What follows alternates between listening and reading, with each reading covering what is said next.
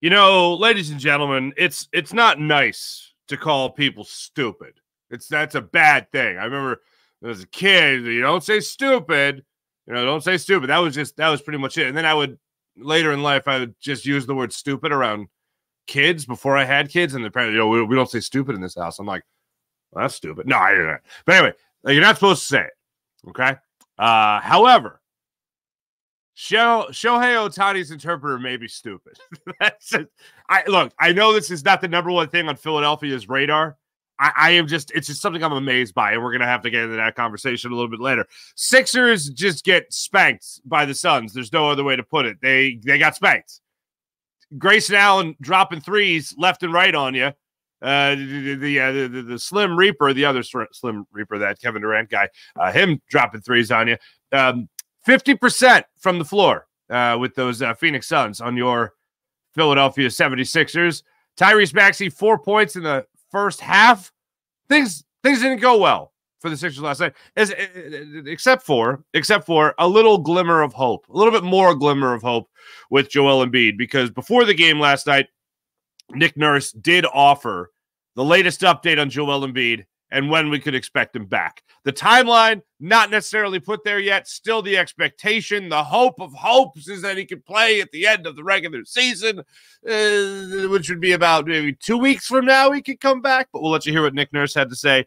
But man, oh man, last night it was so bad that Isaiah Thomas got to make his 2023-2024 debut. I guess it's still technically that season, but the 2024 debut, not of Pistons fame. That would really be something, but no, a former Celtics fame. Isaiah Thomas, last pick in the draft, traded for the number one pick in the draft, and one of the craziest factoids in sports. But the Sixers just got destroyed last night. It was also so bad that I could take this for anyone that wanted to stay up and watch that game. You got to see Ricky Council the fourth for the first time in a while, and he had a nice reverse jam. That was fun to see. Everything else, not so much. Everything else sucked. Everything else sucked is basically the way to put it. The Phillies, they sucked yesterday too. Taijuan Walker got shelled in spring training, and the Eagles added a corner. That's what I want to start with today, the Philadelphia Eagles. Not necessarily adding a corner, but I enjoy the windows into players' lives. I do enjoy that. And then when you have behind-the-scenes footage, and the Eagles yesterday released a couple of teasers throughout the week, but yesterday they released a full 24-hour recap of Saquon Barkley's first 24 hours as a Philadelphia Eagle. Now, if you watch the press conference, I didn't highlight this for you just because, whatever. When Saquon Barkley addressed the media for the first time as an Eagle earlier in the week, his daughter was in attendance, and he just said, "Hey, how's everybody doing?" And his daughter, 6 years old, 7 years old, said, "I don't know, don't quote me on it," but said, he goes, "Hey, how's everybody doing?" at the press conference. She goes, "Good, Daddy."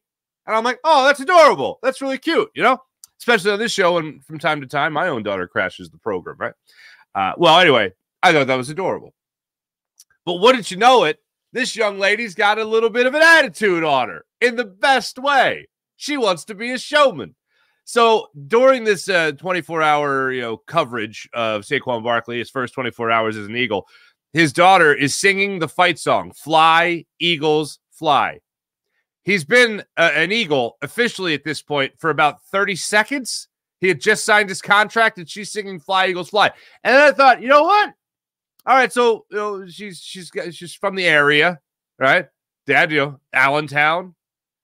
Dad played for the Giants, right? We all know this, right? But has enough family members that are Eagles fans, I'm sure, including Mom and Pop, Grammy and Grampy, where she's learning the Eagles fight song, has it down already. And then I thought, well, the Eagles have scored enough touchdowns against the Giants in Saquon's time here in Philadelphia, meaning that every time the Giants played in Philadelphia, she's probably here. She probably heard the fight song enough.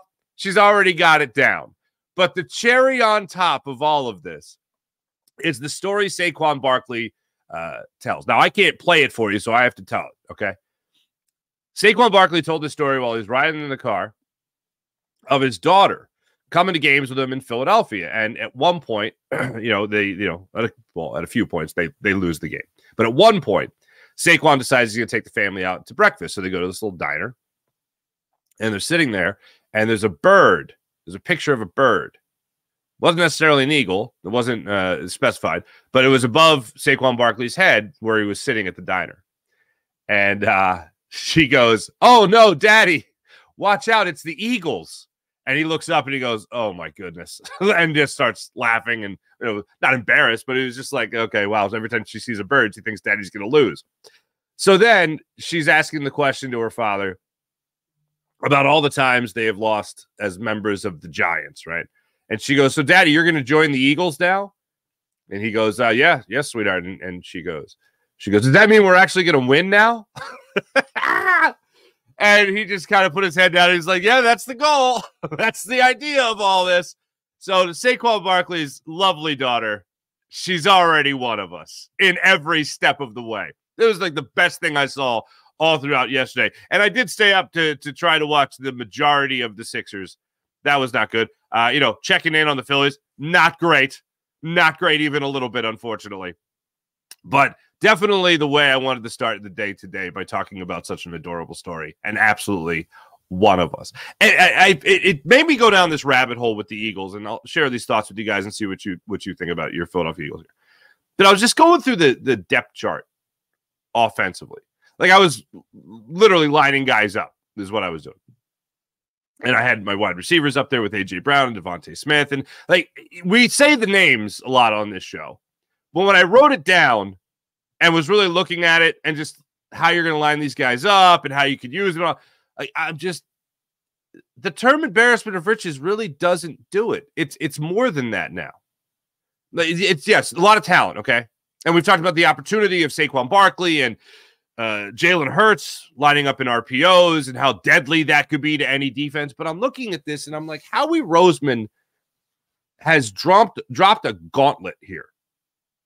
This is what has happened. And I'm not saying it was in some sort of vindictive move to Nick Sirianni. I'm not saying this. I don't want to paint the wrong picture here, but Howie Roseman, to this point, with the draft still in front of us, whether the Eagles go with an offensive lineman in the first round, whether they go, depending on how the board falls, to a cornerback, whether or not they add another running back, whether they actually draft a linebacker in the second round. To this point, through free agency, 2 weeks deep, Howie Roseman has dropped the gauntlet going, I double dog dare you to fail with this. That's what he has done. I am giving you Saquon Barkley on an offense that already has two multiple 1,000-yard receivers in A.J. Brown and Devontae Smith. You already have a very talented tight end in Dallas Goedert that I feel is a Pro Bowl caliber talent. Just hasn't had the opportunity due to injuries to really prove that he could be a Pro Bowler at the tight end position. You've lost some guys on the offensive line. You lost a guy on the offensive line in Jason Kelce, which we all know about, but still going to be a pretty damn good offensive line. And he's going to bolster that, I'm sure, through the draft, maybe even through free agency. He's already done it by bringing in Matt Hennessy, former Temple Owl, former Falcon. So he's already gotten you some depth there at the position. That's a signing that just kind of goes by the wayside already. But you have all these weapons already offensively. And Howie Roseman decides to give you depth still on the offensive line and add, at worst, the third best running back, all-around running back in the NFL. When I was looking at it on paper yesterday, I was like, this is a gauntlet drop by Howie Roseman. I triple dog dare you, Nick Sirianni, Kellen Moore even, to fail with these offensive weapons. Because, don't look at me. At the end of the midpoint of the season, things aren't looking good. Well, if the midpoint of the season, things aren't going well right now with this offense in particular, I think Sirianni's gone, and I think Kellen Moore gets elevated to the interim head coach, and then the Eagles go from there. But what he has done is challenge Nick Sirianni, saying, look, there are no excuses whatsoever this year. In a way, you could say the same thing for Jalen Hurts. I am giving you all these weapons. Don't give me, as we got into yesterday, it's the first year working with this offensive coordinator. Don't give me, it's also a year where you're not going to have a Hall of Fame center helping you shift protection for blitz pickup or whatever the case. Like, there are no excuses on this team. And it's one of the things I look forward to most. Yes, the obvious fact that you do have all this talent is extremely exciting to me. But the other part of it is no BS, man. There is no BS here. I mean, even going into last year, DeAndre Swift being here, I love the idea of DeAndre Swift coming out of this backfield. Love the idea. And he put up great numbers for the Eagles. Was he used enough? I still don't think so. But that's a conversation for another day. Still, talent at the position. You already had A.J. Brown. You already had Dallas Goedert. You already had Devontae Smith. We all know the deal there. You were going to have guys like Quez Watkins and Olamide Zaccheaus battling it out for the third wide receiver spot. Devontae Parker looks like the guy that's going to be the leading candidate to take over that position for the upcoming season. And you had a very similar situation. But huge question marks at play caller. My argument going into last year was that, okay, yeah, sure, not only has Brian Johnson never done this before, but he's got a head coach that just doesn't want to do it. Nick Sirianni tried those shoes on. They didn't fit well, and he immediately, almost immediately into his head coaching tenure said, calling plays ain't for me. Step on up, Shane Steichen. So Brian Johnson just had to be a better option than a guy who really didn't want to do it and, quite frankly, wasn't good at it either. So that's not exactly a big vote of confidence for Brian Johnson coming here and having success. Now, up until that San Francisco 49ers game, you were talking about a team that was actually scoring 1/10 of a point more, 28.1 to 28 points per game in the final year of Shane Steichen here in Philadelphia. So the offense was looking good. Not exactly a well-greased, well-oiled machine, but still, for the most part, looking good. Could put up points when they really needed to put up points. Could make those second-half adjustments when they really needed to make those second-half adjustments. But now with Saquon and now with Kellen Moore, I think the responsibility pre-draft, so take that as you will, the responsibility here for your Philadelphia Eagles is falling at the feet of Nick Sirianni and Jalen Hurts. Offensively speaking, and right now only offensively speaking because they still have more holes to fill defensively, Howie Roseman has put the Nick Sirianni and Jalen Hurts in a position of no excuses. Nick, you want to be the head coach of this team? Just do the thing that the players said at the end of last year that you do so well. Be the leader, take the bullets for the team. Game plan, if you're still doing that, still yet to be determined.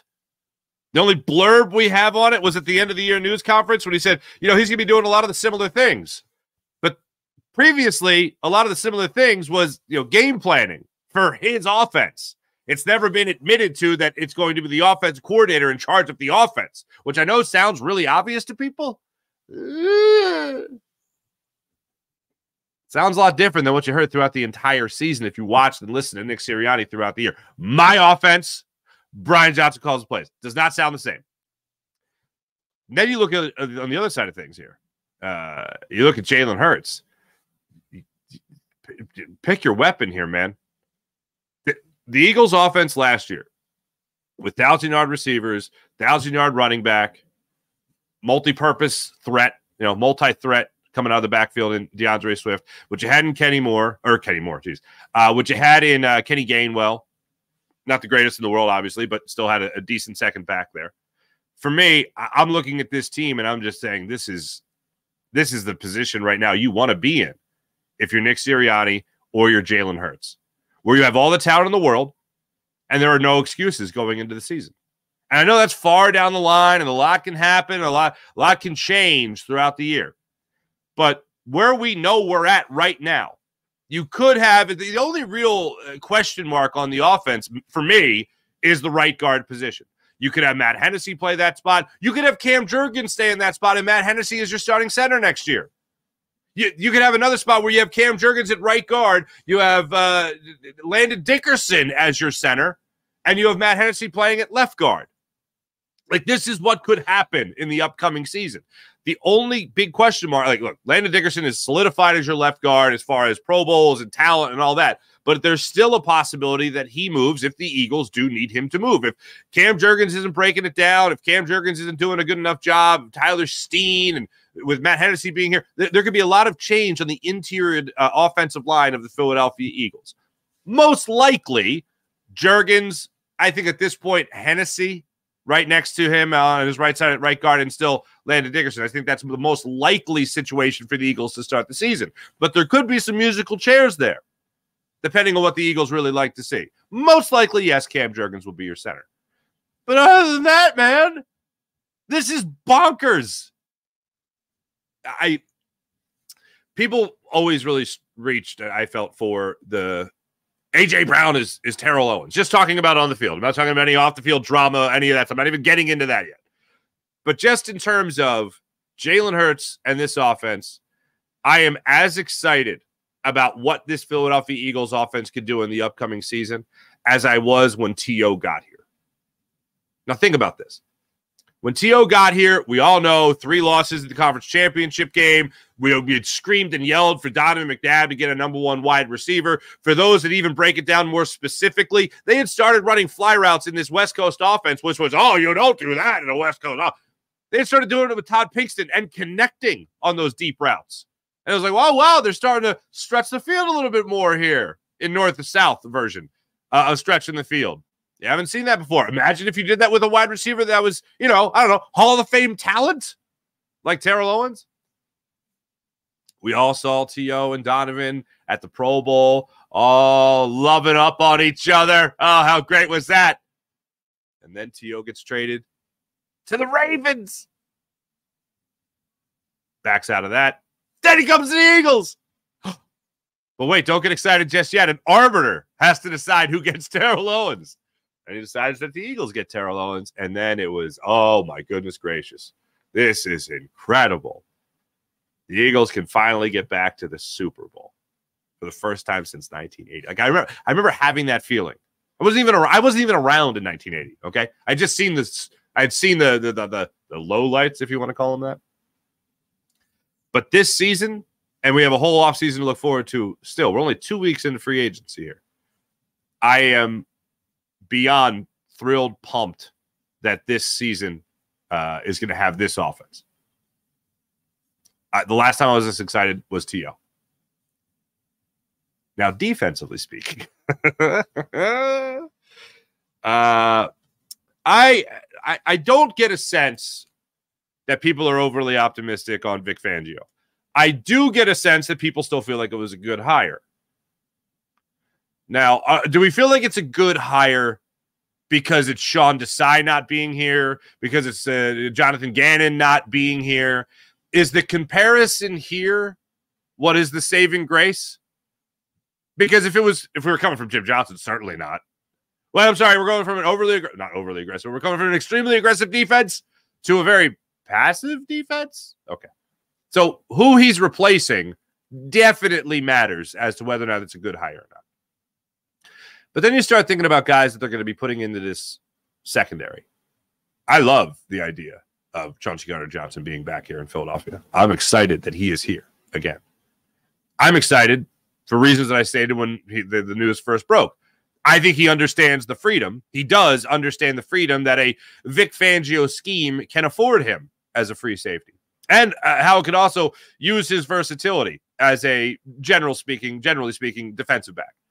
Then you add in Bryce Huff. The more I watch on Bryce Huff individually, the more over the last week or so that I have started to gain confidence that he is, yes, ready for this promotion. Still a question mark. It's one of those things that no matter how many press conferences I watch, no matter how many interviews I watch, it's all about the film and just watching them and highlights and all that stuff. And even just normal plays that show you him getting beat and what he didn't do well on a running down, for instance. As time goes on and I watch more and more, it gives me confidence that, okay, he maybe he is ready for this promotion. And let's face it here. The Eagles just didn't look at 10 sacks like a lot of people and go, oh, yeah, he's great. No, they're looking at everything else to see whether or not he's worth $51 million, which apparently they do. 51.1, was that the number? That's pretty good.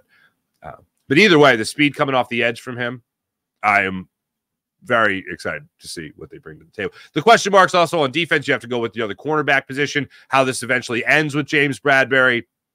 The linebacker core. Wow, they actually got a linebacker with some promise in Devin White. Can he really hit the reset button on his career here in Philadelphia? I'm hopeful that he will. I said yesterday, he said all the right things in his press conference. That's the guy that if that's what he's selling, I'm buying it until he proves me otherwise on the field. But the last impressions we have of Devin White on the football field don't exactly give you that huge vote of confidence. The Eagles all around. coordinator positions, personnel-wise, I feel are going to be making those upgrades and have already made substantial upgrades. Offense to me is, look, it's never going to be a finished product. Howie Roseman can never say as general manager, well, I'm done. This is great. No, he's got to keep adding. And we still have that draft, to say one more time. But defensively speaking, I talked about the interior offensive line as being the biggest question. I think defensively speaking, you still have questions about other linebackers on this team who are going to attempt to help you win. You still have questions about who's going to play on the opposite side of Darius Slay.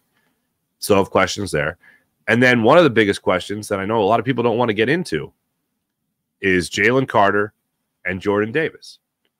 You have Milt Williams in the fray as well.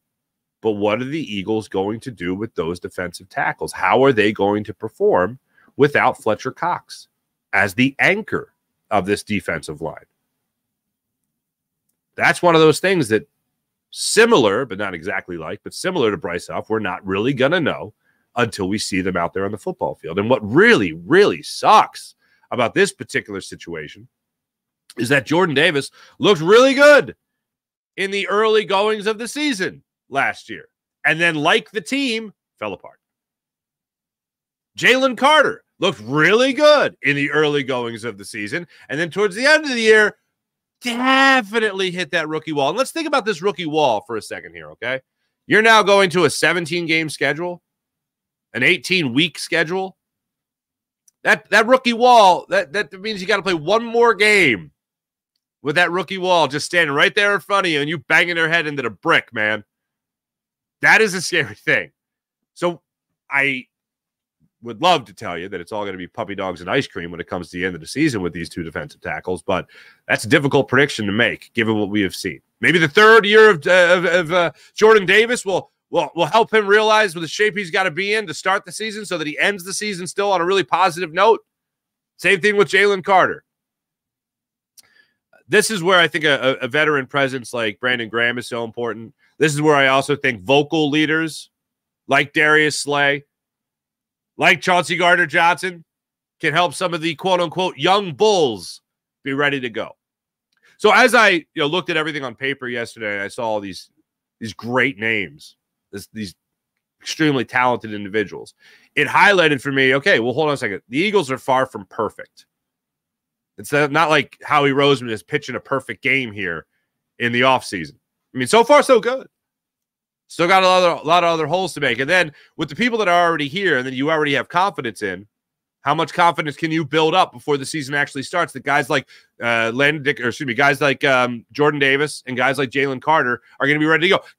Keely Ringo, if he is your starting corner opposite Darius Slay. Howie's doing a hell of a job. Still got questions. And the gauntlet, I mentioned two people it's down for most, Nick Sirianni and Jalen Hurts. After that, it's going to come down to talent on the field. The coordinator positions I really like, both good hires. But when it comes to everything else, guys, you're surrounded by talent. Talent's supposed to beat, a good team is supposed to get beaten by a team that's extremely talented. And that's what the Eagles are.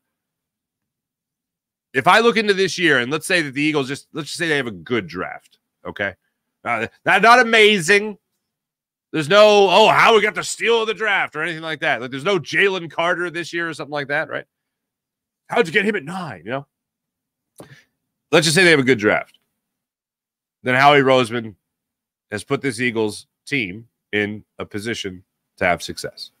The same thing that we hear from coaches time and time again about their players. We got to put them in a better position to make plays and have success, right? Well, as a general manager, you want to give your coaches and your coordinators the right players to make plays so that they win games. So far, Howie's done a hell of a job checking that box. Hell of a job this offseason. Now we got the draft in front of us. We got a little ways to go here. A little more than a month before we sink our teeth into that. I'll get to that later. Before I get to the baseball thing, baseball and betting is one of the craziest things to really get into when we're going to get into it in a second. But I do want to talk about your 76ers. So last night, The Sixers lost 115 to 102 to the Phoenix Suns. I mentioned Isaiah Thomas got to check into an NBA game for the first time in 8 years. It feels like 8 years. It hasn't been 8 years, but it's been a long time. The Sixers just got destroyed. It was not a good game. They got manhandled. 30-plus points for Durant, 30-plus points for Grayson Allen in the game, just making it rain from beyond the arc.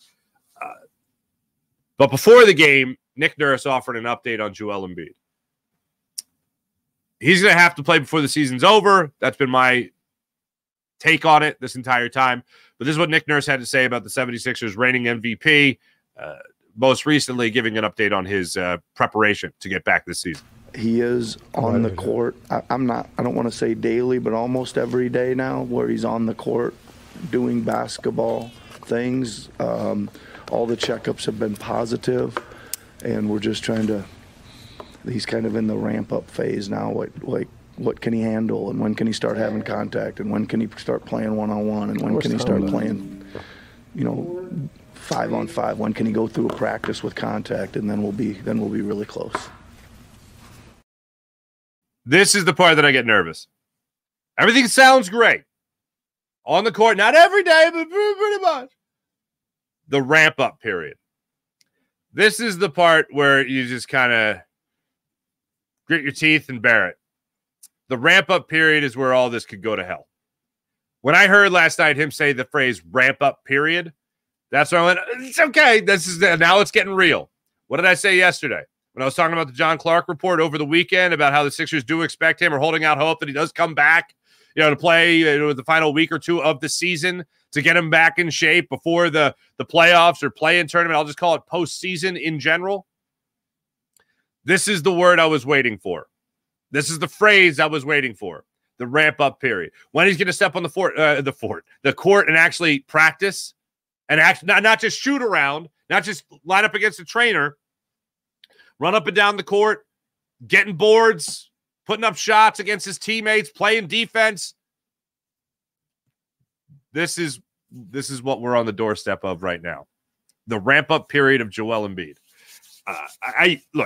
You watched the Bucks and the Celtics last night if you caught an earlier game. Like the Sixers without Joel Embiid are obviously nowhere near that talent level. The Sixers with Joel Embiid, no matter how great a season they have had, they have not been better than the Celtics. They have not been better at one point than the Atlanta Hawks, for crying out loud. I understand that was a while ago now, but still, very much burned in my brain.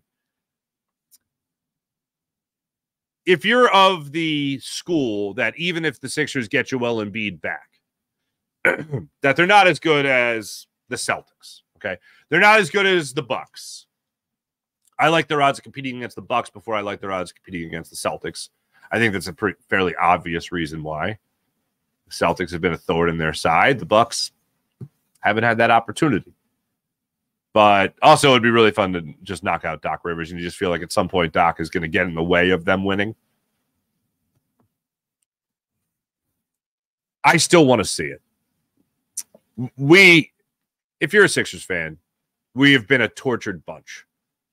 We stuck it out through the process. We're not going to do a history lesson on that. We know the deal there. But if you have an opportunity here to have Joel Embiid in the playoffs with Tyrese Maxey playing some of the best basketball of his career, then I want to see that. I'd like to see Buddy Hield figure out how to shoot from three again. That would be nice. I think you got a better chance of seeing that than Tobias Harris really contributing to victories. So we'll leave it at that. I would like to see Joel Embiid and Tyrese Maxey play at this next level. That's something I would love to see. Even though I don't have, watching that, I don't think they come back with Joel Embiid and make it out of the second round. I don't think that all of a sudden, he comes back and then the Sixers are going to be great. No, you're going to need that ramp-up period. You're going to need time for Joel Embiid to get back in game shape. You're going to need to get his touch back and all that. So these next couple of weeks here are crucial. Not even next couple of weeks, just the next two at most. Because then you're talking about not just ramping up, but getting to the point that you're trying to ramp up to, which is actually getting him in games at the end of the season. And then after that, there's a whole other ramp-up period of, yes, playing himself back into game shape. Look, you talk about the Eagles with no excuses. The Sixers, I'm not saying they're legitimate. I'm not saying they're illegitimate. I'm just saying that they are excuses. They're built in. Well, Embiid needed more time. It's a serious injury. Okay, great. Then I'm so glad he was basically forced into playing into that game that he blew out his knee a month ago. Or 2 months ago. Jeez. January 30th? Yeah. Not great. Not ideal. Look at the Eagles. Not a lot of excuses.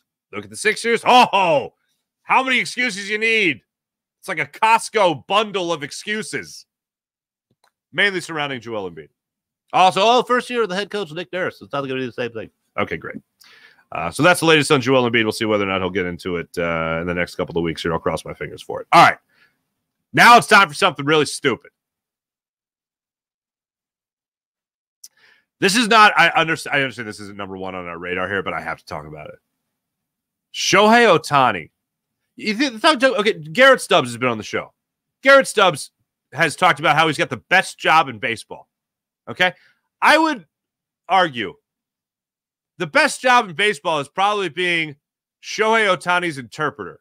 Like, let's think about this for a second. You've already learned English. You've already got that down. All you got to do is listen to what that guy says, and then you tell the other guy in the native language. What'd you say? Shabba-dabba-doo. Whatever language that is. And you go and you say it. That's it. I am hot. That guy's hot. But you say it in, Japanese. It's a little different. Right? That guy messed up his career horribly. Now, there's a bunch of layers to this story. So, Mitsuhara is the guy's name that is the interpreter for Shohei Ohtani. Allegedly, he's got a horrible gambling problem and lost $4.5 million. Allegedly, he has taken that out of Shohei Ohtani's account to pay off his gambling debt. Allegedly. Okay? The Dodgers have since fired him for obvious reasons. Stealing from Ohtani and betting. Okay? Not exactly great things you want in the baseball world. So, there's a couple of schools of thought here. There's what it looks like, and then there's the conspiracy theory. What it looks like is, again, this Mitsuhara fella just threw his career away by stealing from the guy he interprets for. And yeah, that's that. The conspiracy theory is that Shohei Ohtani was making these bets, but Mitsuhara was placing them. That's the conspiracy theory. No evidence to support. Just a conspiracy theory that's there. Now, here's the other part of it. The booking, what do you call it? The bookmaking company is in Southern California. They have already been under FBI surveillance. Two stupid things. One, just to bet and steal from Shohei Ohtani, if that's in fact what he was doing, allegedly. And then to do it with all the gambling that's available out there in the world. Why would you go with one that's already, not that you know that it's under investigation, but you probably know that it's shady. Why the hell would you do this? Yes, you could argue backup catcher to JT Realmuto. Best job in sports. I would argue interpreter. Interpreter for Shohei Ohtani. Now, the other layer to this, and I admire this, this is a good thing. If Shohei Ohtani really has nothing to do with this, as everybody's claiming, there's no evidence to suggest that it was him doing it or anything like that. There's some conspiracy theories floating around out there. But just think about this for a second, okay? If Shohei Ohtani was missing $4.5 million, if you're Shohei Ohtani, would you miss it? Because the big tip here was that he noticed money missing from his account. All right. $4.5 million is a lot of money. All right. But Shohei Ohtani just signed a $700 million contract. A lot of it is deferred and all that stuff and whatever. But I did the math. That's $600,000. Like, excuse me, that's that's less than 1% of 700 million. That's less than 1%. And he missed it. And part of me went, oh, that's great. Again, a lot of money is deferred. I understand, but 4.5 million all of a sudden gone. How does the interpreter get access to the money? One other thing is that Ohtani might have just paid his debt. Just say, hey, man, let me help you out. The other thing is how this all came about. Apparently, Ohtani was in a meeting, and he doesn't speak that much English from what I've heard. And he was like, hold on a second, what's going on? So through another interpreter, this interpreter had to dime out the other interpreter, the OG interpreter that has been with Ohtani since he came to the United States to play in Major League Baseball. And he had to be like, oh, yeah, that guy's he's stealing money from you. And then Ohtani and the Dodgers officially fired him. And, yeah, the investigation continues. The guy had it made, man. The guy had it made. Gambling problem, call 1-800-GAMBLER. Hey, ladies and gentlemen, let me tell you about the Game Time app. Check out the Game Time app and all they have to offer at the Game Time app, ladies and gentlemen. You want to go to the game? Download the Game Time app. Use promo code Farzy and save up to $1,000 redeemable cash bonus. It is absolutely that much. The Game Time app. Save up to $20. That's a little bit different. Save $20 on the Game Time app. The Game Time app is where it's at. If you want to go to the concert, want to go to the game, want to go to the comedy event, Game Time app has got your tickets. And when you download the app and you create an account and use promo code Farzy, you get $20 off your first purchase on the Game Time app. That's the Game Time app. They also have last-minute ticket deals, flash ticket deals, and how about this? All-in pricing. So there's no surprises. There's no, what's it called? Ticket shock, price tag shock at the end of the checking out. It's like, oh, well, they have $50 service fees. No. Game Time app, all-in pricing. So you don't have that shock at the end of it. So do what I do. Use the Game Time app to get all your tickets and get $20 off when you use promo code Farzy on your first purchase. That's promo code Farzy. And don't forget about the Game Time guarantee. If you find tickets in the same section and row for less money elsewhere, Game Time will get you back at 110% of the difference. So download the Game Time app. Have yourself a good time. How about the amazing people at Sky Motorcars, SkyMotorcars.com. Hook up my friend Brett and check out the amazing inventory at SkyMotorcars.com. How about PHL Sports Nation, Philadelphia Sports Nation, enhancing your Philadelphia sports fan experience across all social media and blogs. That's PHLSportsNation.com. Let's get into the chat check and see how you wonderful people are doing on this fine Thursday morning. This week's just flying by. Sean Gillespie, good morning. IBH, what's popping? Mike Fuji, what's going on? Tyler Hall. Oh, that was the other thing with the Eagles I wanted to get into earlier. Thank you, Tyler Hall. Yeah. So Tyler Hall is their slot corner that they just signed. Look, could be a camp body. Could be a camp body. Okay. Undersized. 5'8". I think he's listed at 5'10". 2 stints with the Raiders. When I first saw it, I didn't jump to the conclusion that he's like the replacement for Avonte Maddox.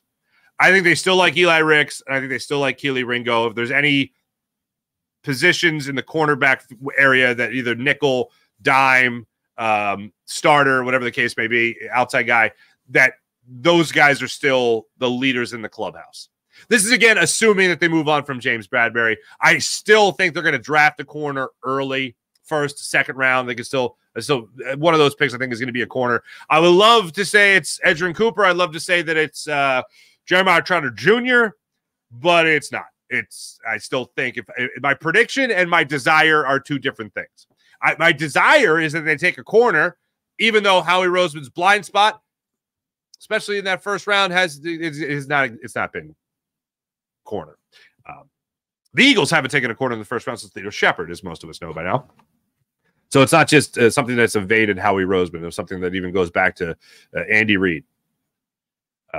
So it's been a while for that.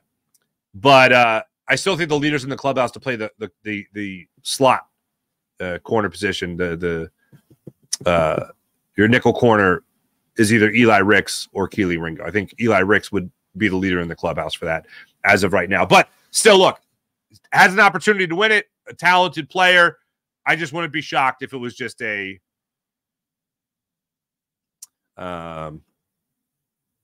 camp body, if you will. Need Kai Jones, B. Costello. What's going on, man? I would love to see him come up. love to see it play. No question about that. Love his story in terms of, the redemption story and all that. Would love to see him come up. Eagles are our only hope. Phillies same garbage team from last 2 years. How do you call them a garbage? They're not garbage. Dude, we've seen garbage Phillies baseball. We've seen garbage Phillies baseball. Wow, a complete collapse again for the Phillies. They haven't even started the season yet. Daniel, what's going on? How you doing? Sean Kilrain, what's going on? April, hello. Sean Gillespie, Saquon raised a smart kid. Yes, he did. Yes, he did. All right, I'll give you the numbers. They were pretty terrible. All right. Yesterday, it was pretty bad. If you didn't pay attention to what the Phillies had going on in spring training yesterday. So Taijuan Walker started the game for the Phillies, and it was a game that the Phillies would go on to lose 13-4. So not great is the way I'll put it.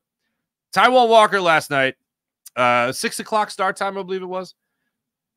Taijuan Walker goes out there in the first inning and gets shellacked. 5 runs in the first, 2 runs in the second. In total, 7 runs and 2 2/3 innings of work. 5 hits. This is what scares me above everything else. 3 walks. Oh, you know what else is scary? 3 home runs. Also not great. So he gets just shelled yesterday. As far as the lineup goes, a couple of hits for Brandon Marsh, which was good to see, including a double. I believe he had a double in yesterday's game. A triple, excuse me, which is great. Johan Rojas has had his struggles, which is not great for him, of course. I wouldn't be shocked if you still had the outfield of Castellanos, Marsh, and Schwarber to start the season off. Merrifield, I'd love to see in left field, and I don't think that's the way they're going to go. Could have Schwarber as your DH with Harper at first. Harper's back issue. I saw Scott Larber said yesterday that this is something that he could be dealing with for the rest of his career. Sounds like a back issue. Not what you want to hear, but definitely sounds like a back issue. Something that never really goes away. That's my ultimate concern. The only thing you can do is rest, and then you get like a week, and then tweak it again. Hopefully, that's not going to be the case for Bryce Harper, but that's a concern. That's a concern. But yeah, the Phillies just got absolutely shellacked last night. Twiz, what's going on? Demond Miller, what's going on? Wake and bake. There you go. Dave Dombrowski, horrible manager. What? You're not a Dave Dombrowski guy? How? 3 World Series? 2 World Series? 5 World Series appearances? I'm a Dave Dombrowski guy. I like Dave Dombrowski. Sean Kilroy, what's going on? Tyler Hall, breakdown. Hall's defensive snaps in his career per Pro Football Focus. 301 in the box, 53 wide corner, 14 as a free safety. That's surprising to me. 8 on the line. That's great. Yeah, thank you, Sean. Kyle Wright, if this team lines up for the brotherly shove, I want Nick fired immediately. They're not going to not run it. They're not going to not run the foot. They're going to use the tush push. If you have a play. Now, what I would like to see is them not run it so often at the goal line. If they have a situation, and it was few and far between, and it's really, I guess, what's the word? Splitting hairs. If they have a 2nd and goal from the 1, to hand it to Barkley. Last year, I wanted them to hand it to Swift or Gainwell or Rashad Penny in the event that by some divine act of God, he was active. What? For the simple reason that I don't want to put Jalen Hurts in a position where he's got to take one more hit or get 21 guys laying on him. Okay? I don't want 20 guys. Would you want 21 guys laying on you? I wouldn't. you know? But they're still going to run the tush push at different situations. I really do love the idea of Saquon being like, you just paid me $26 million guaranteed, right? And you want this guy? Okay. Saquon, here's $26 million. Now, when you grab his ass. All right. Anyway, Farzi sure just got a whole lot sexier. Where are we at here? Yeah, Sean, you and I totally same page on the Hall signing. Gives them more depth at slot corner. Absolutely. Hutch, what's going on? Saquon's daughter is more excited to be an Eagle than her pops. Maybe. So hold on a second. I got a rich father and I don't have to play any snaps. This is pretty cool. Wait, I'm sorry. Let me go. I'm going to get you back there. B. Costello, what's going on? If Hurts poops the bed, they shouldn't hesitate to try McKee or Pickett. Holy Stromboli. We're there already. In all honesty, I am a Jalen Hurts guy. If you're the biggest Jalen Hurts fan in the world and Jalen Hurts sucks, I'll put it like this, okay? Now, I don't want to go here for long. I'm going to give this 30 seconds at most. I'm not going to go here for a long time. I'm going to give it 30 seconds at most, okay? Let's say Jalen Hurts sucks next year, okay? Let's say he's still having horrible game management decisions. Situational football is going out the door. Interceptions late in the game, going for touchdowns when you're already leading in the fourth quarter, going down the field like that. Let's say all that. And he stinks, and the interceptions are up, and the turnovers are up, and the mobility is again down, and all that. Yeah, then anyone at the end of this season will have huge question marks about whether or not Jalen Hurts is going forward. But I just like the idea. Let's go to McKee and Pickett. Here's the other thing. You ready? Here's the other thing about the doom and gloom of it all. Am I at 30 seconds yet? I'm probably at 30 seconds already. A lot of offensive coordinators, I think, could come in and have success with this offense. I also think a lot of quarterbacks could come in and have success with this offense. I think if Kenny Pickett plays, this isn't saying there's going to be any type of quarterback controversy. I'm just saying that if Kenny Pickett gets an opportunity to play for any reason, and if he could just drop back, read a defense quickly, and deliver the football, he could be at worst a Brock Purdy. At best. I'll go with at best. That's the way I'll say that. At best, a Brock Purdy. It's entered my mind. If calling plays isn't Sirianni's strength, how the hell was he ever an offensive coordinator? But see, here's the thing. He was an offensive coordinator for an offensive-minded head coach who called plays. That's the interesting thing of it all. Cade Stover, you want to go tight end there, Sean? Okay. I like to see the Eagles draft tight end Cade Stover, 6'4", 235, Ohio State. Yep, my family, all about him. For those that don't know, I married into an Ohio family. My wife's parents are from Ohio, and they're huge Ohio State fans. So Cade Stover, yeah. Yeah. Sean, I don't know if you brought it up before, or if it's just something that we talked about. It kind of feels like that moment where the Eagles drafted Brent Selleck for L.J. Smith. Remember that name? The Eagles drafted Zach Ertz when Brent Selleck was still here. Now Zach Ertz was there, and you had Dallas Goedert. Now Dallas Goedert's been here. Who's the next guy?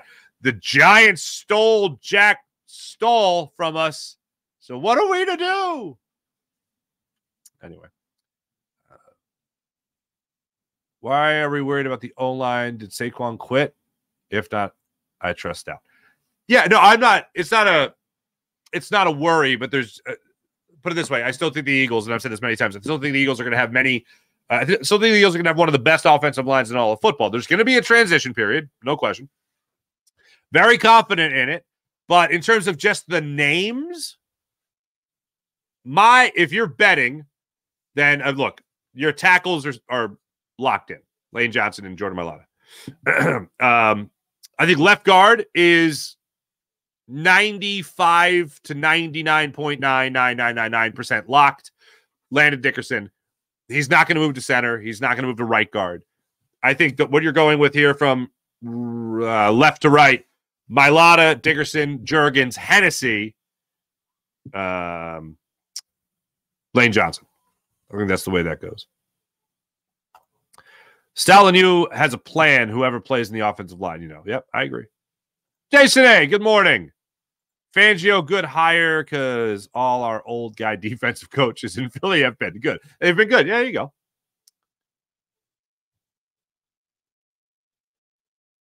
Hutch, this is all right, Jason A. See, I don't want that. I want that smoke. Give me all the expectation in the world. Hutch, what's going on? Okay. Farzi, if the Eagles get to the NFC title game or Super Bowl, do the Eagles move on from Nick to avoid losing more so Hurts isn't on his 5th OC in 6 years? That's the $150 million question. This is what I don't like about bringing in more experienced, more proven coordinators than you do having a head coach. Have you set yourself up for a vicious cycle of, yep, you'll be great 1 year, and then coordinators move on, and then you fall back to Sirianni and whatever, you go to whatever inexperienced coordinator, and then Jalen Hurts has to reset, and then you have another year where you come back, and then you're great again, and then you're bad, and then you're great, and then you're bad. Like it's a vicious cycle that they could be set for. So to answer your question, if it's me, I move on from Nick Sirianni. All right, fire a head coach after a Super Bowl appearance, a second Super Bowl appearance. He's a constant. Yeah, because even though he might be the constant, he might not be the reason. It's a scary thing. It's a scary thing. All right. You can make an argument for Daryl Morey, but Dave Dombrowski, I do not agree. I like Dave Dombrowski. He's a good baseball man. Lou Boo, Sixers are trash. Thank you. Players come to Philly and forget how to shoot. It's crazy. April, this is wild. That interpreter blew it. What a great gig you had, man. Mo, I wish the Giants had kept Barkley, but I wish him well, except for 2 games. I see him playing only 10 games. Well, gee, thanks, Mo. I'm going to go ahead and assume you're a Giants fan. April, the conspiracy theory is probably from a butthurt A's fan. Whole Otani thing stinks. Mo, the guy talking looks like Nick Sirianni. Well, that would be me. Wait, did you say Soriani? Was he Canadian? Sorry. We ran the tush push again. Sorry. Yes. It's been told many times that I look like Nick Sirianni. Like, if he shaved his head and just went on a bender for 3 weeks. Where was I? I was at Trader Joe's, and the guy, the cashier fella, was looking at me, and he was like, dude. I had a hat on, and he just went. It was awkward, the amount of staring. And it was unapologetic. It wasn't like he was like looking at me, looking away, looking at me, looking away. And I'm like, dude, just bring it up, man. That's all we have to do here. And he's like, dude. He gave me one of those. He's like, dude. Because you know how they're like really friendly, like they know you, like they're your friend at Trader Joe's. I have a whole theory on Trader Joe's. But he looked at me and was just like, dude, how many people tell you like Nick Sirianni? And I was like, a lot. He's like, man, you could get on Cameo and just do Nick Sirianni stuff. And I'm like, not a bad idea, but no thanks. By the way, here's my theory on Trader Joe's. Trader Joe's, maybe it's just because I'm such a Costco guy now. Trader Joe's is like a tapas menu, let me say that one more time with more emphasis. A tapas like menu grocery store. Like my wife will come back with these things, or I'll come back with these like little meals that are supposed to like, oh, feeds a family of 4. And I'm like, that is one portion. That is just for me.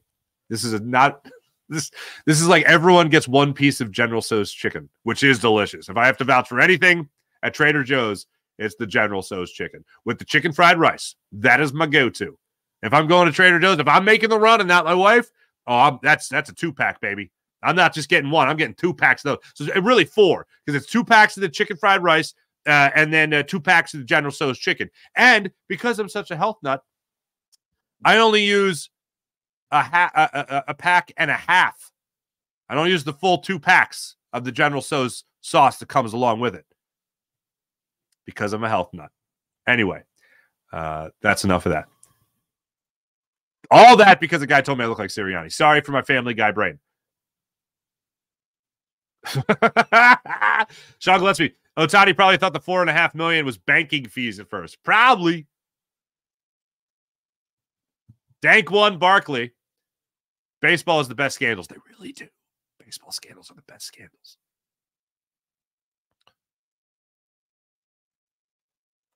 Farzy, time is always flying. Do you think the Flyers can make it? These next few games are rough. Here's what I'm going to do with the Flyers. This is a win-win situation for me.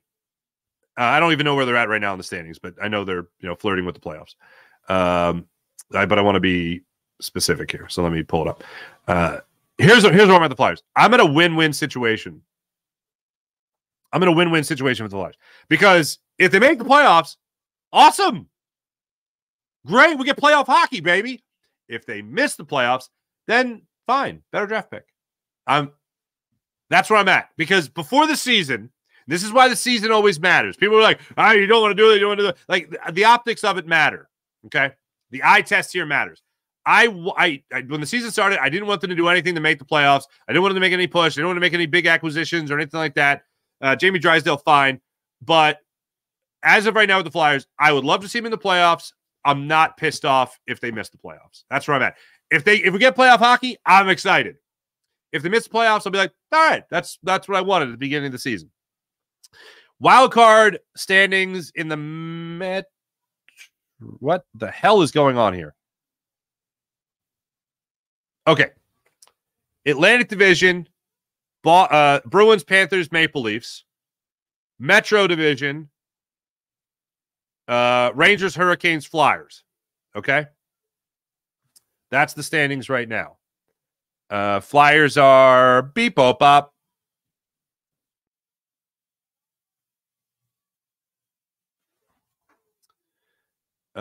Behind the Panthers, behind the Hurricanes, who they have tonight, by 14 points. They've all played 69 games. Nice. That's where they're at right now. As for what the hell is going on here? Okay, if the season ended today, they would draw the Hurricanes. That's where that would go. As the third place team in the Metro Division plays the second place team in the Metro Division. The first wild card team, who right now is the Tampa Bay Lightning, they take on the Rangers. The Maple Leafs would take on the Panthers, and the Red Wings would take on the Bruins.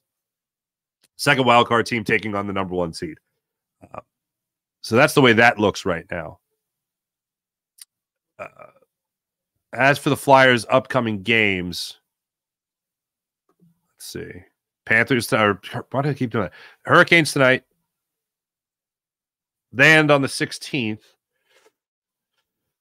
They have had Florida's number this year for whatever reason, man. It's been pretty awesome. Hurricanes, Bruins, Panthers on the road in Carolina tonight. Then they host the Bruins, host the Panthers, then at the Rangers.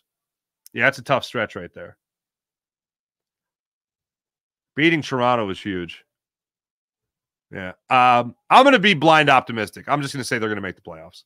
Let's go that way.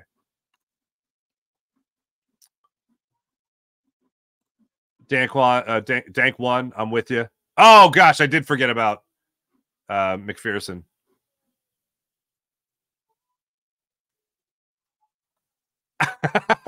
Shout out to Mrs. Farzy. Yeah, she doesn't get enough love on the show. She gets enough love on the show. She's awesome. I married a wonderful woman. It's a true story. And let's not forget, she is so lucky. Just so I'm lucky, blah blah. Hey, I liked Rob Thompson at first, but then seeing he wasn't the answer. Like, there's no Craig Kimbrell, so I feel like we'll be better off.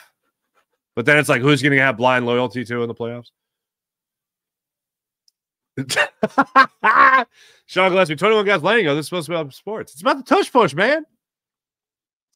Saquon Barkley, Steen will be the right guard. We'll see. Oh, the orange chicken from TJ's is the bomb. I miss TJ. The closest one is 2 hours from you. Really? I do. Yeah, Trader Joe's has definitely grown on me. John Smith, who should lead off for the Phillies? Well, who should lead off is Trey Turner. Who is going to lead off is Kyle Schwarber. Because, look, there is something that the analytic people, there's some measure of baseball that is just weird about a Phillies uniform, the atmosphere in South Philadelphia, and Kyle Schwarber leading off. You could still get him plenty of at-bats to hit home runs if he's batting second. But whatever. Love General Tso's. You know General Tso's like a big lie? Like, you know the legend of General Tso's chicken? It's like not real. Like, you go to China and there's no General Tso's chicken. There is a story of General Tso. The story is something along the lines of he stole money from Shohei Ohtani. Kidding. Okay. The story is that this General Tso guy was like fighting in this war and stuff. And he goes, I know it'll get him. I know it'll get my enemy. I'm going to feed him chicken, but I'm going to poison it. Yeah, that's the ticket. And he poisons this chicken and they all die. Hope you have a great day, everybody. No, that's like the story of General Tso. That's what I heard one time many years ago. So that's what I'm basing it on. I haven't looked it up recently. So enjoy that General Tso's chicken. Neil Watson, Flyers are overachievers and it's fun to watch. See, Neil, you and I are on the same page. Jason A., my wife loves Trader Joe's. I got one near me. There you go.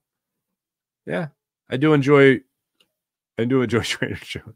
Weird things happen when I go to Trader Joe's. See the Sirianni thing, and the other time, a guy who worked there goes, "Hey, can you take your hat off for a second?" And I'm like, "What?" He goes, "I knew it was, you're one of the bald guys on Fox," and I'm like, "Yes, I'm one of the bald guys on Fox. Thank you." People are awesome. You know what? On that note, let me say something nice. I was actually at Costco yesterday, and a guy was on the phone, and I'm walking by him, and he just goes, "Hey, Mark, how you doing?" Just like that, and he said it in a way because I'm closer to where I grew up now. Where we moved out of the city, I'm closer to where I grew up, and I every once in a while will run into people like I went to high school with, and he said it like he knew me. Now he was substantially older than me, so like we didn't go to school together. But he gave me like this hello, like I was waiting for the, "Oh, we met at the thing," or "I'm so and so's cousin," or whatever, just something like that, and nothing, just, "Oh, hey, Mark," and then just kept going. And I was looking at him, I'm like, I've never met this person. I have no idea who they are. It was just a pleasant hello from someone that I guess knew me from doing stuff in front of a camera and on a microphone. I don't know. What I'm telling you is I'm just really popular. No. All right. Anyway, that's enough of that. Thanks, everyone in the chat. You guys are wonderful as per usual. Morning Rush brought to you by Sky Motorcars. Again, the Flyers are at it tonight against the Carolina Hurricanes, 7 o'clock. Puck drop. Oh, by the way, April, another one of my cousins moved to North Carolina. Hampstead? Yeah. I told you the cousin moved to Topsail not too long ago. It's this cousin's mom. My other cousin, not my aunt. So it's my dad's first cousin, my second cousin. Anyway, a relative of mine moved to Carolina. So there we are. Sixers off tonight. They'll try to bounce back from their horrendous loss last night to the Suns. They got the Clippers, who got a little bit off the schneid last night. Oh, excuse me, they got the Lakers, then the Clippers. The Lakers tomorrow night, 10:30. And then Sunday, they got James Harden and the Clippers at 3:30 Sunday afternoon. Thanks for watching. Thanks for listening. You guys are wonderful. Really? April, thank you for that nugget. It is the Italian side of the family. I will be passing along this information if they haven't found it already. Thank you, April. Nice little Italian market there in Hampstead. Wonderful. Hey, everyone, fun with you guys as always.